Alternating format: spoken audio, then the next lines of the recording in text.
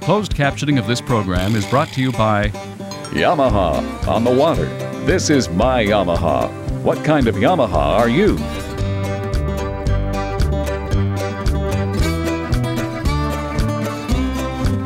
You know, if you want to try something a little bit different, especially if you don't own a boat, and at Ask Italo I get so many emails saying, where can I go shore fishing? Well, let me give you some advice.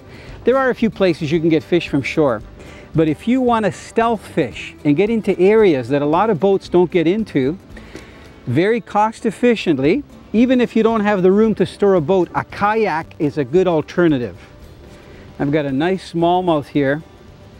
You know, it's in the middle of the day, and I think because I'm using this twitching technique, these fish are still coming up out of the deeper water and hitting that twitch bait. Man, I was lucky to hold this guy on. They've got so much energy.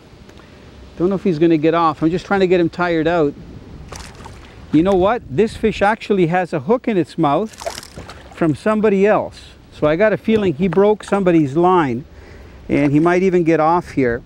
See if I can just grab a hold of him. Okay, I've got a hold of him. Don't know if I can get the hook out without the pliers. Maybe what I'll do is just hold him there for a minute. Now, do you see that hook that's in the roof of his mouth? So there's my twitch bait. I got that out. You can see that there's a worm hook right here. So someone had this guy on soft plastic. See that worm hook that's sticking out of his mouth? That's about a 2.5 pound smallmouth. And guess what? I've got a brand new hook. And this guy's going to be set free, so it's his lucky day. Not only did he get a chance to star on television, he's going to have this piercing taken out. Look at that. Aren't they gorgeous fish? Look at the models on their back. You know, I've drifted up onto this bank. You can appreciate how clear the water is. Here, I'll hold them just below the surface. You know, they're amazing. That fish jumped about 4 or 5 times out of the water and ended up having one hook in it out of the 2 trebles. Look at that. Isn't that a gorgeous sight? You can see how clear that water is. Watch how he's going to cruise off here. Hopefully you can follow him in this clear water. Bye, beautiful. Come on, don't go under the kayak. You go out on your own into that deeper water. See how mottled he is? He just disappears. That's amazing. Now, you know, I've been using these twitch baits here in different sizes, but that number 10 X-Wrap is really what's been doing it. And I'm going to show you some of the models here. You know, when you get the fishing package version of the Ocean Kayak, they actually give you the sonar. That's all part of the package with the transducer. And of course, I'm almost on land here. I'm very shallow water. You also get the built-in rod holders that I've got here behind me on my seat. There's one in the front underneath my paddle there. And you also get the rod holders that actually extend up, just like the ones we use in the Great Lakes. But they also give you these tackle boxes that have a seal. See the seal that's inside the tackle box? Because remember, a lot of the guys are getting these and using them in salt water, so they don't want their lures to get rusty. But here's a selection of some of the twitch baits that I've been using. And the one that's really been producing most of the fish is the X-Wrap, and in the number 10 size. This is the 10 centimeter size. You can see how brilliant that silver sheen is if I move it left and right, even though we're partially in the shade here.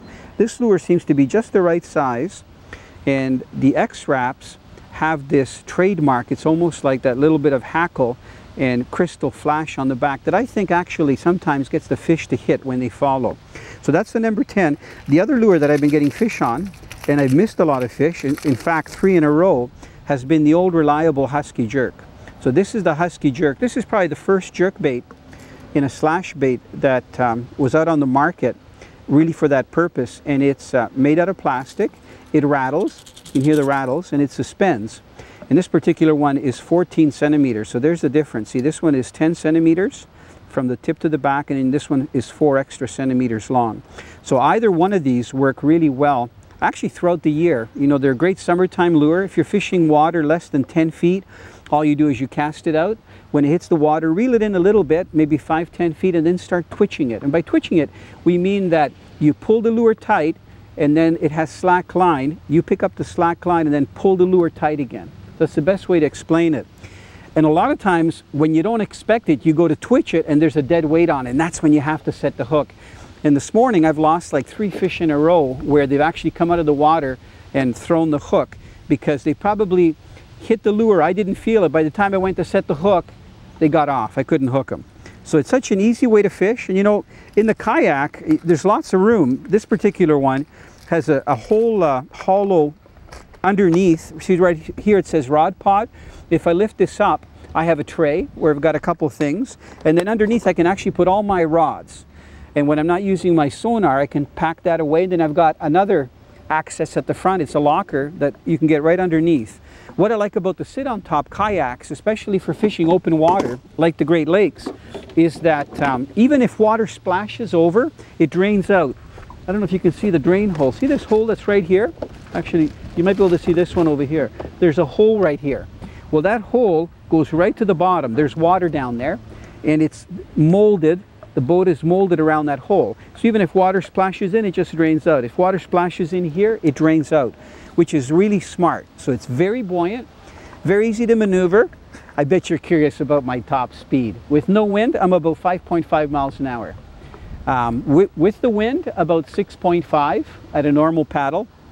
Against the wind, I can get up to 3.7 miles an hour. Is that good performance? I can't give you miles per gallon because you know what? This doesn't burn petroleum.